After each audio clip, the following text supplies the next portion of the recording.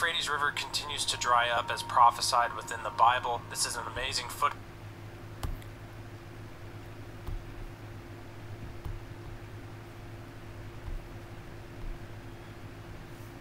Revelation 16 verse 12, and the sixth angel poured out his vial upon the great river Euphrates, and the water thereof was dried up, and that the way of the kings of the east might be prepared.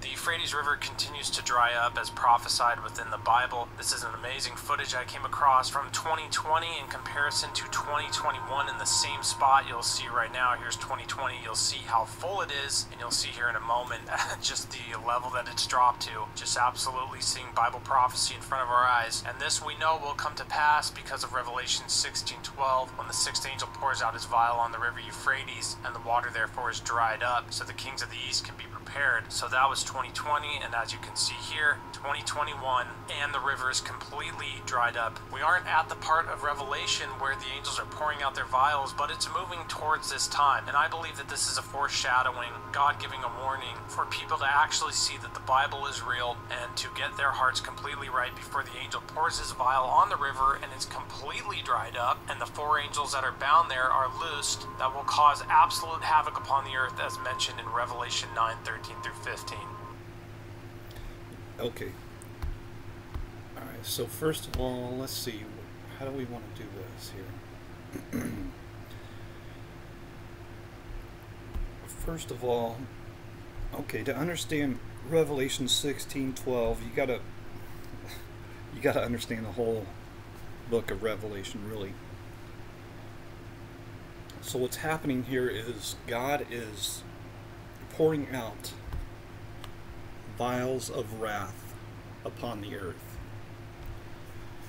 This is the time when we are lifted up in the air with Jesus, and our enemy is gathered down at our feet, and fire comes down from heaven, from God, and the wicked are destroyed forever. So this pouring out of the vials of wrath is the wrath of God. We that are saved are up in the air, and the unsaved, the wrath of God is poured on the unsaved. It's not poured on the saved. Okay, so we see, the first vial, the second vial, all the way up to the sixth vial here. You think about the fifth vial, and the fifth angel poured out his vial upon the seat of the beast, and his kingdom was full of darkness, and they gnawed their tongues for pain, and blasphemed the God of heaven because of their pains and their sores, and repented not of their deeds. So this is not happening. It's not happening now. None of this is going to happen until we are lifted up in the air. After we are lifted up in the air to be with the Lord, then these things will happen. But it's been brought to my attention that people are out there teaching that the river Euphrates is drying up, and therefore this is evidence of 16:12 being fulfilled. It's not. Alright, first of all, here's the river Euphrates. Alright, and it might be drying up, it might completely dry up, completely irrelevant. Doesn't matter. For one thing, you see that this is a good sized river. Now, I don't know if I'll be able to do this here. There we go. Oh, there we go. Okay. So, if we back this out a little bit, you see they're talking about this being dried up. So why, if that's being dried up, this would have to be dried up. And for that, I mean, I'm not going to pretend to know the circuits of the water, but if it's being dried up, it's being dried up by men, and it has nothing to do at all with Revelation 16. It's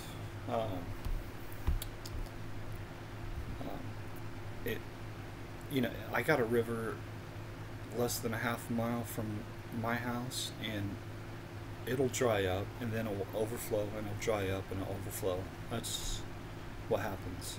So, why it's dried up a year ago, I don't know. Has nothing to do with Revelation 16 or Revelation 9. None of that. But there's an interesting article here. Daily Monitor. Peek into Bible prophecy. Cryptic guide to end times. End is nigh. What you need to know. The end is nigh.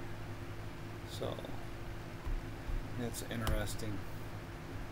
It's interesting because there are people that feed on people that do not read and do not understand the Bible. And he said, "Take heed that you be not deceived, for many shall come in my name, saying, Jesus is the Christ, and the time draws near. Go ye not after them." Alright, so this is what these guys are doing. They say, look, the river Euphrates is drying up, the time is near. That's what Jesus is talking about. Okay, people just like this, okay? So the article goes on and says, "Today we are here to tell you things that are going to shock you." Oh, sounds exciting. Yeah, unraveling the tangle that is Bible prophecy. It's not a tangle. It's very simple and easy to understand if you have faith. Proving irrefutable evidence of various end-time biblical prophecies coming to pass in our day. And so I'm going to refute most of these. I'm not going to even, this first one here, I'm not going to address it. Okay, one of the most recent fulfilled end-time prophecy is the return to life of the Dead Sea, known as the saltiest sea on the earth. The Dead Sea can neither support any marine life, nor can any plant or animal life survive around it. However, in Ezekiel 47, God told the prophet Ezekiel that the water would become fresh and living creatures would inhabit it. This prophecy came to pass in 2016 when freshwater ponds with fish were discovered on its shores. Alright, that's not true at all, but I'm not going to even address that. I'm going to let that one go. Kabuleta also expounded on the major war prophesied in Revelation 9 and Ezekiel 38 along the river Euphrates that will happen in these last days. Alright, never mind the fact that it's not there. There is no such prophecy, never mind that. The Bible reveals that the war will suck in countries along the river Euphrates, and just mention a bunch of countries. Pretend like you know what you're talking about. And it says there will be a military force of 200 million soldiers that will surround Israel. A bunch of godless people that reject the Lord Jesus Christ. Okay? And given its meager population of only 20 million, so Israel only has 20 million, but there's going to be 200 million people convinced that they have to surround Israel. And then, of course, you know, never mind the idea of just sending a nuclear bomb and destroying Israel. We're going to put everybody we know and surround Israel. And then Israel is going to have no choice but to use their nuclear weapons and kill 200 million soldiers. Okay, that's the idea. Right. Boy, the war's already planned out. It's already concluded. That's never going to happen. And all that would be happening is a bunch of godless people killing other godless people, but it's not going to happen. And I would even question the idea of this. So Zechariah 14:12 describes what will happen in this war, and it's akin to the description of human flesh being vaporized by nuclear explosion. I'm going to let that one go too. To allow easy movement of the armies in this war, Revelation 16:12 foretells that river Euphrates will dry up, This prophecy came to pass in January 2021. Alright, so if we go back. So apparently the sixth seal, where are we at here? The sixth vial, I should say, that's already fulfilled. Vials 1 through 5 haven't been fulfilled, strangely enough. But the sixth vial has. It's ridiculous. Okay. Whatever. When it was reported that the river was drying up, according to experts, well, experts are people that know things that we could never know. They're just smarter than us, they know more, they know everything, and they are as gods. And we have to listen to them and not question them. We will never be an expert. Only experts can be experts, and we're not experts. It could be no more by 2040 if nothing is done. So we better start giving our money to somebody, get something done there. Due to the never, you know what? We'll give this guy a bunch of money, couldn't we? Get this thing figured out. Due to the never before experienced devastating effects of war, the world will be united in the search for a temporary peaceful resolution among the warring parties. This, Kabbaletta deduces, will lead to the signing of the 7-year peace agreement spoken about in Daniel 9, verse 27. The Bible says, at the end of those 7 years, human government will end and Jesus will return. Let's go check this one. Daniel 9, verse 27, and he shall confirm the covenant with many for 1 week. And in the midst of the week he shall cause the sacrifice and the oblation to cease, and for the overspreading of abomination he shall make it desolate, even until the consummation, and that determined shall be poured upon the desolate. This is talking about the death and resurrection of Jesus Christ.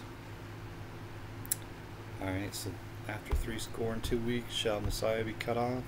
The Messiah is Jesus Christ.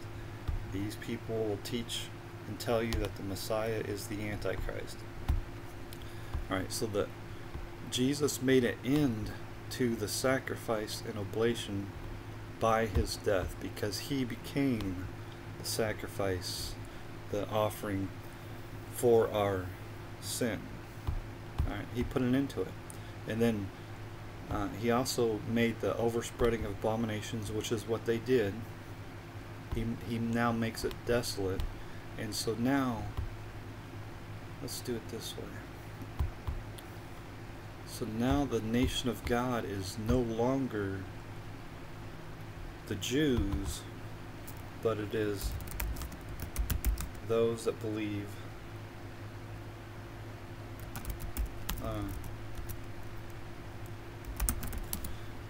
now it's those that believe in the Lord Jesus Christ. And Jesus says, therefore I say unto you, the kingdom of God shall be taken from you and given to a nation bringing forth the fruits thereof.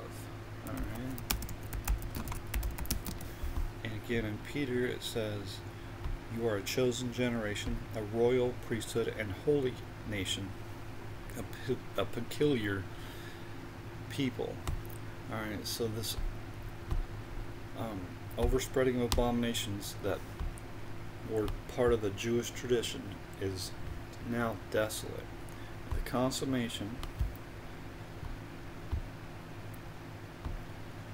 the making or the action of making a marriage or relationship complete. It's not, forget about the sexual intercourse stuff. This is talking about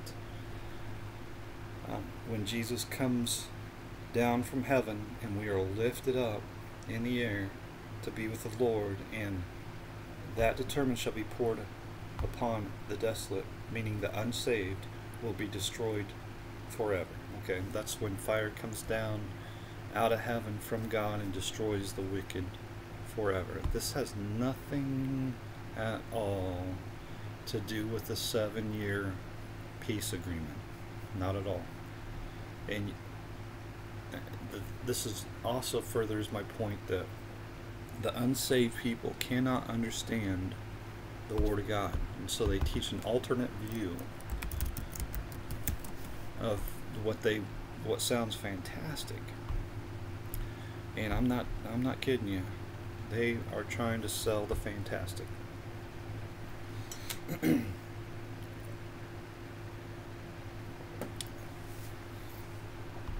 2 Corinthians 3, but even unto this day when Moses is read, the veil is upon their heart. So they can read it, but they can't understand it unless they turn to the Lord, and the veil shall be taken away. Alright, so let's go back, because this is incredible stuff here. According to the experts, you gotta love the experts, don't you? I wonder who these experts are. Due to the never before experienced devastating, oh, I already read that. Excuse me, sorry about that. As it was in the days of Noah. Alright, so Jesus says, as it was in the days of Noah, so shall it be in the coming of the Son of Man. They were eating and drinking, they are just carrying on with their daily lives like we are today. In Luke 17, Jesus prophesied that the time of his return will be similar to the days of Noah. Let's do it this way. We've got to confirm what he's saying. We can't just take his word for it. That's how we get conned. That's how we get deceived, right? So where are we at here? There it is. And as it was in the days of Noah, so shall it be also in the days of the Son of Man. So as it was in the days of Noah, so will it be when Jesus comes in the clouds of heaven. They did eat, they drank, they married wives, they were given in marriage until the day that Noah entered into the ark and the flood came and destroyed them all. Likewise, also it was in the days of Lot. Okay, let's go back to this article. In Noah's time, fallen angels had sex with humans, producing giant demonic human race with superpowers never seen before. The story of giant race and a worldwide flood is recorded and retold in 500 cultures across the continent. It was only Noah and his family that still had the pure God-given DNA that were saved to repopulate the earth. So this is completely alternate to what the Bible says. In that time, people became superhuman through interaction with spirits, and now the same will happen through interaction with technology. Alright, first of all, before we go any further, this is unbelievable. People that have absolutely zero understanding, but I'm telling you, this will sell. This will sell. They can make movies, they can make comic books. I mean, you see it today. The most popular movies in Hollywood are superhero movies. This sort of stuff sells. That's what they're teaching, and that's what people are believing, because they don't read the Bible, and the majority of them that do read the Bible don't believe what it says.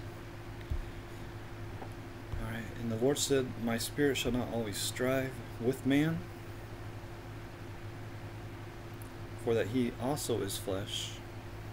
And there were giants in the earth in those days, and the sons of God came into the daughters of men and bare children to them. The same became mighty men. It's talking about man here, which were of old, men of renown.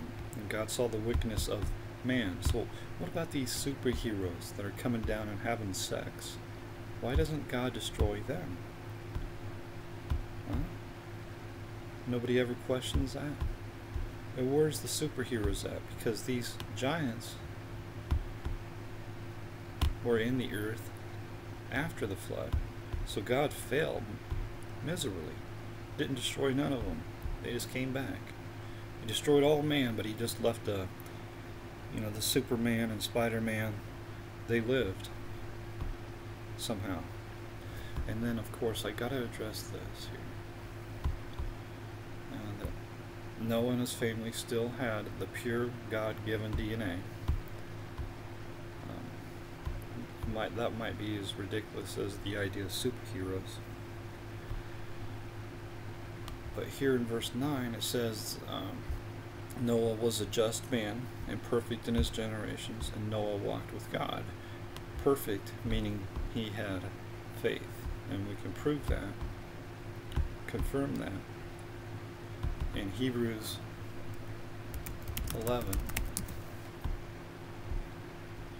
By faith, Noah was perfect by faith, being warned of God of things not seen as yet, moved with fear, prepared an ark to the saving of his house, by which he condemned the world and become heir of the righteousness which is by faith. Perfect DNA. Come on, man. That's just nonsense. That's superhero stuff.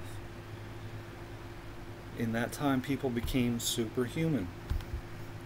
Superman, Spiderman, boogieman, you know, the Hulk, Iron Man, you know, the whole, they all,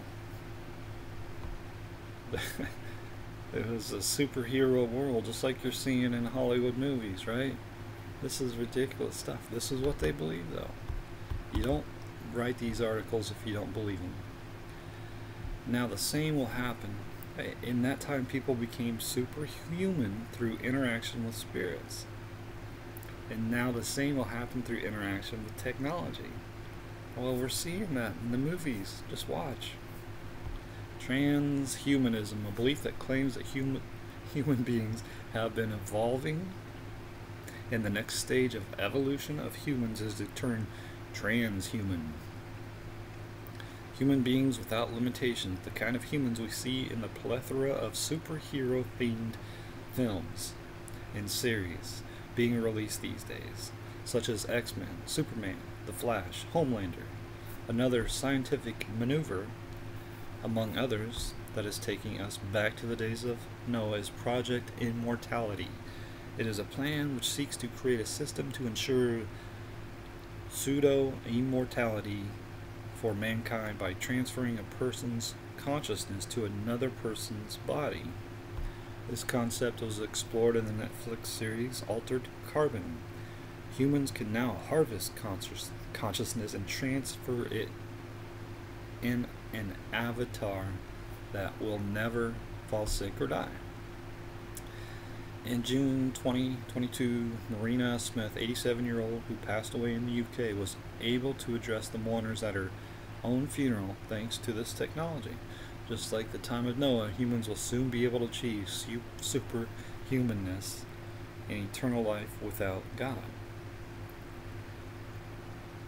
Well, it's only eternal life if it lasts forever, so they can't achieve eternal life. What are you selling here, Jack? Our bodies will be like machines or robots, where we can upgrade to whatever version we wish through a chip placed in the forehead or in right hand, which will be the mark of the beast spoken of in Revelation 13.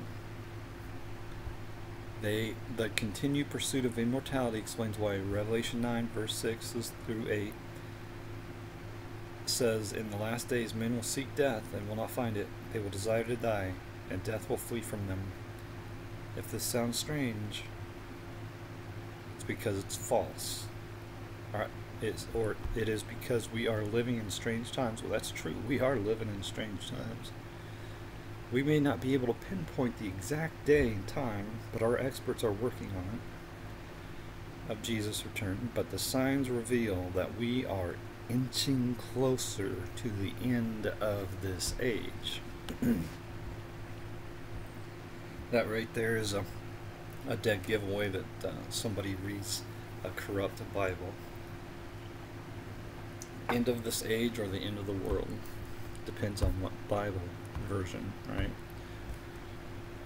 So, what do I want to address here? Let's go to Revelation 9 real quick. Because Revelation 9 also talks about the Euphrates. Now I'm going to wrap this up real quick. Okay, saying to the sixth angel, which had the trumpet, loose the four angels which are bound in the great river Euphrates. And the four angels were loosed, which were prepared for an hour and a day and a month and a year for to slay the third part of men. Okay, so that sounds fantastic if you don't understand nothing. Alright, so let's go back. Do we have to go all the way to the top? So this is the fifth angel. A star shall fall upon the earth, and came locust, and they were killing everything, but only those men which have not the seal of God on their foreheads. So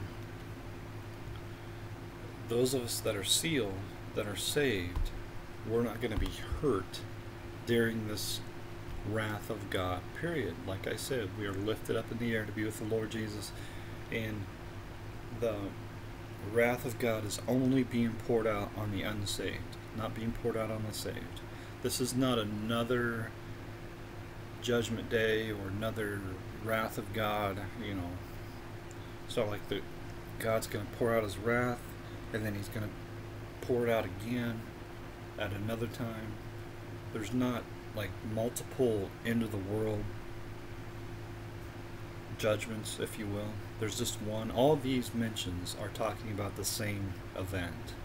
It's giving you another angle, another description, so that we might be able to understand it. And all we have to do is connect the dots and see that these are all talking about the same thing. Okay?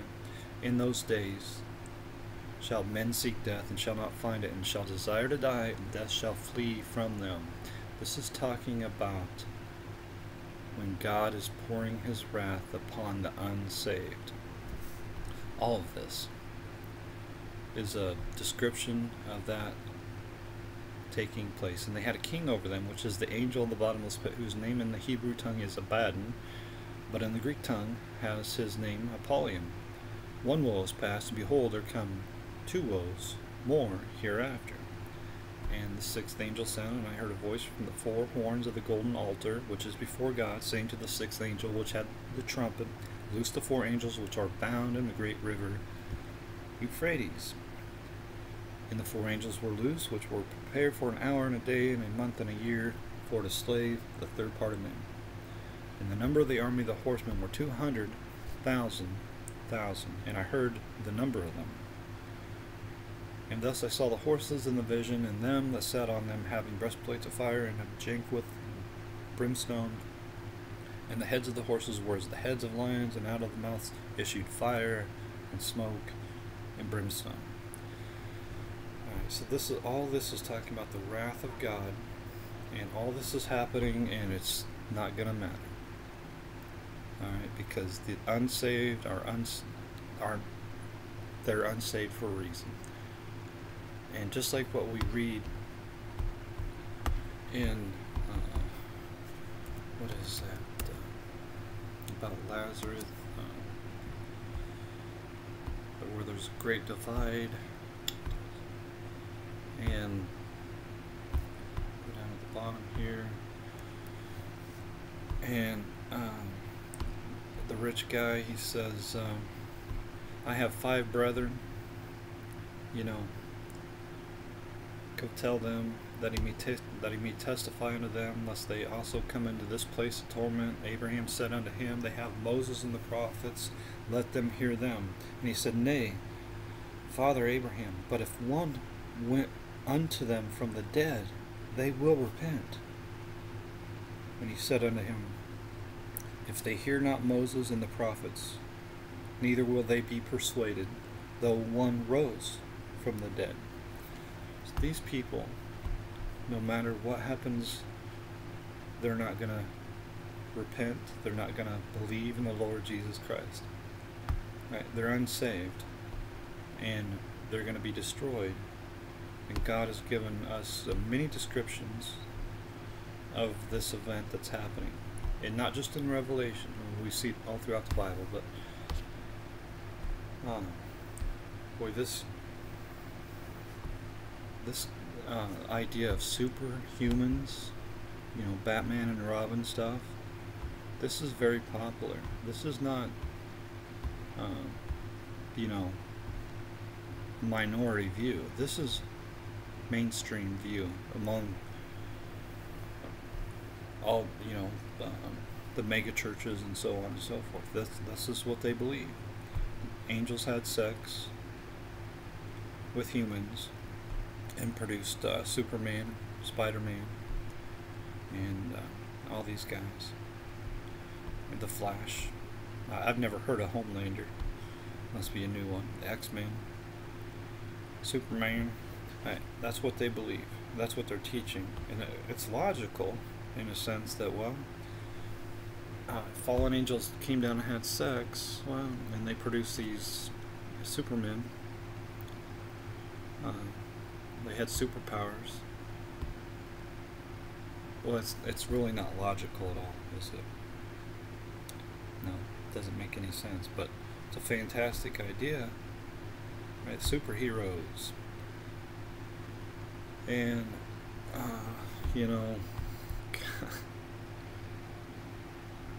it's not in the Bible at all. Okay, there's no verse in there to support it, and everything in the Bible goes against that. And Jesus says, "For in the resurrection they neither marry nor are given in marriage, but are as the angels of God in heaven."